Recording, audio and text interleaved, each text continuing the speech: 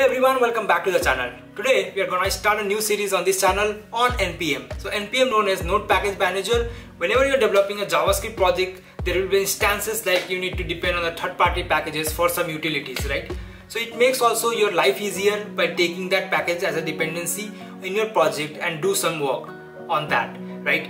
In this series, we are going to talk about what NPM means, how it works under the hood, how it can be installed in your system, and we'll also understand things like dependency, depth dependency, peer dependency also.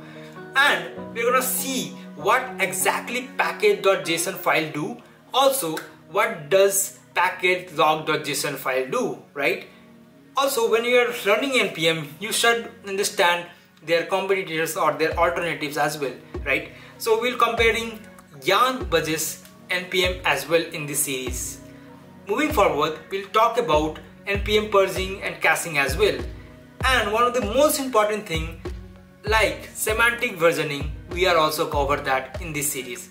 So join me in and learn about more on NPM and use it in your next project or current project and understand it well. So join me in and let's get started with the series. If you are new here, consider subscribing to the channel because I bring latest tech tutorial, tech blogs in this channel. And let's get started and learn about NPM.